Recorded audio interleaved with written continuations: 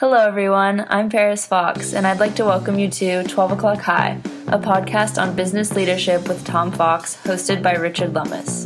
What makes a great leader? Is it genetic, or can you learn leadership skills?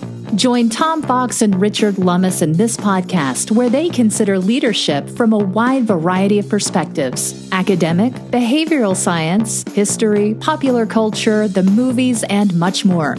You'll learn about specific tactics and strategies that you can bring to your own leadership toolkit. 12 O'Clock High is a production of the Compliance Podcast Network. Richard Lummis is on assignment this week, and so I thought I would look at an interesting topic on the elements of good judgment for a business leader, a compliance professional, or other business executive. It's a fascinating exploration of a great topic.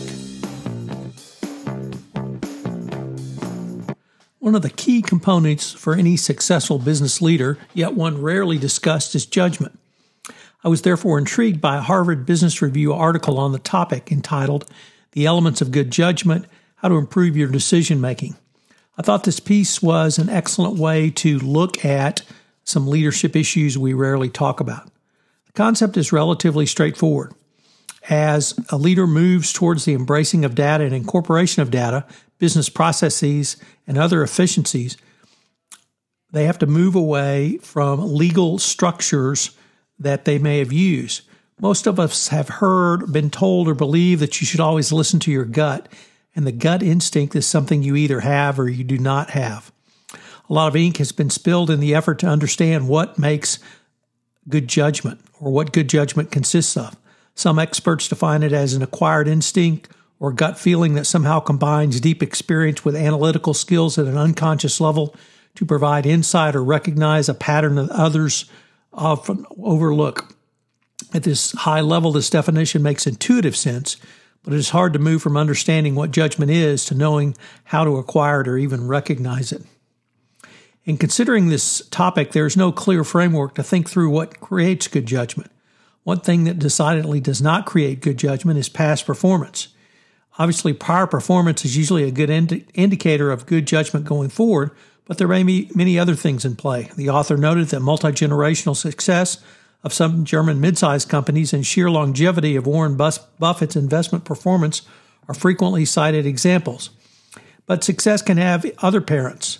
Luck, the characteristic that Napoleon famously required of his generals, is often an unacknowledged architect of success.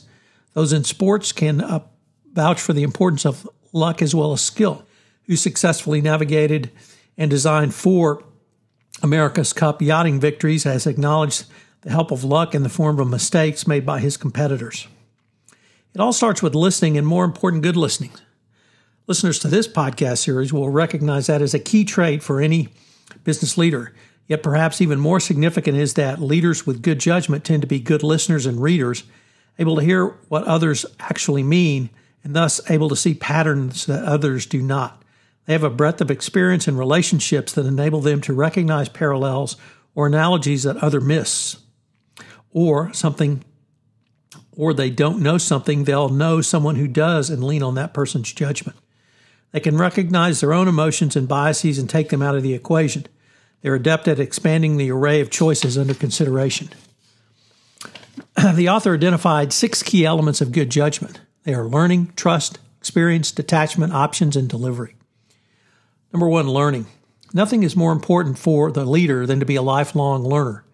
This is true as businesses evolving quickly and now at the speed of light in the era of COVID-19. Active listening, including picking up on what's not said and interpreting body language, is a valuable skill to be honed, and plenty of advice exists. Be aware of your own filters and your defensiveness or aggression that may discourage alternative arguments. Moreover, if you find yourself overwhelmed by written briefing materials, focus on the parts that discuss questions and issues rather than the summary of presentations you'll hear at the meeting. Finally, look for gaps or discrepancies in what's being said or written. 2, trust. Leadership shouldn't be a solitary endeavor. Leaders can draw on the skills of others as well as their own when they approach a decision. Who these advisors are and how much trust the leader places in them are critical to the quality of the leader's judgment. And his ability to hear what other people actually mean and thus see patterns others do not. The problem is a lack of diversity. One can consider largely white and largely male board of directors of U.S. public companies, but that's only one example. You need to have people around who have different perspectives and are willing to speak up and share them. As a leader, to improve, you have to cultivate sources of trusted advice, people who tell you what you need to know rather than what you want to hear. Obviously, President Trump does not share that view. Experience. Beyond the data and evidence pertinent to a decision, leaders bring their own experience to bear when making judgment calls. Experience gives context and helps us identify potential solutions and anticipated challenges. If you have previously encountered something like a current challenge, leaders can scope out areas in which to focus their energy and resources. The problem is that if a leader has some knowledge or familiarity, they believe such knowledge gives them a deeper insight than is warranted. To improve in this area, you should assess how well you draw on your own experience to make a decision, and from there, expand your experience. Try to get postings in other areas of the company or even abroad. Number 4, detachment. Removing emotion in an equation is both a forte and bane of many leaders. Detachment and judgment is a critical element necessary to navigate through many business opportunities. Chief executives often see passion as a positive, but when it leads to bias or blind spots, serious trouble can follow. Witness HP Chief Executive Leo Apotheker and his dogged pursuit of autonomy, even after red flags were raised, and his own leadership team predicted the merger would be an unmitigated disaster for HP. Also consider the numerous CEOs who were taken in by Elizabeth Holmes of Theranos, who but refused to consider any evidence to the contrary. However, it is more than being blinded by passion. As you process information and draw on the diversity of your own and other people's knowledge, it's critical that you understand and address your own biases. Although passion about objectives and value is a wonderful leadership quality that can inspire followers to greater efforts, it can also affect how you process information, learn from experience, and select advisors.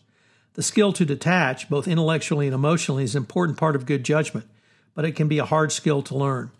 As research in behavioral economics, psychology, and decision sciences has shown, cognitive biases such as anchoring, confirmation, and risk aversion are pervasive influences to people. Moreover, a leader must be able to take in and actually listen to different viewpoints. Number 5, options. Leaders always need options, and they should never be boxed in. But the key is that a leader should require more options than they are presented. This means a leader must challenge advisors and bring additional options beyond those that may be presented initially. In the financial crisis, where senior advisors pushed options, including nationalization of the bank, to Barack Obama, all options were discussed and debated, but the leader must consider not only the collateral consequences, but more importantly, the unintended and perhaps even unforeseen consequences. Many bad judgment calls are inevitable simply because important options and the risk of unintended consequences were never even considered. This happens for a variety of reasons, including risk aversion on the part of person supplying answers. That's why thoroughly exploring the solution is a key to a leader's exercise of judgment. It's not a CEO's job to come up with all the options, but they can ensure the management team delivers a full range of possibilities, counteracting fears and biases that cause the team to self-edit. 6, delivery. Delivery is the same as execution. Jay Martin, former CCO at Baker Hughes, has always maintained it's about execution. When reviewing projects, smart leaders think carefully about the risk of implementation and press for clarification from a project's advocates. This is important for small decisions as well as big ones. This means you need to consider risk management as a leader with good judgment, anticipate risks after a course has been determined and knows by whom those risks are best managed. To improve in execution, the author advises the leader should take or ask his leadership team to consider how examples they posit around execution are relevant to the situation being considered. Get advocates to question their assumptions by engaging in pre-mortem discussions in which the participants try to surface what might cause a potential proposal to fall. And then do this as a part of a project evaluation process. The need for leaders to cultivate good judgment is becoming greater and greater. In the era of COVID-19, with changes literally going exponentially faster, and of course, with social media amplifying every decision, every mistake, every misstep, leaders need to be able to exercise good judgment. This is one consequence of the increase in data and data analytics available. But you must never forget the human element in good judgment. And I hope you will utilize the steps laid out in this podcast to think about how you can improve your own.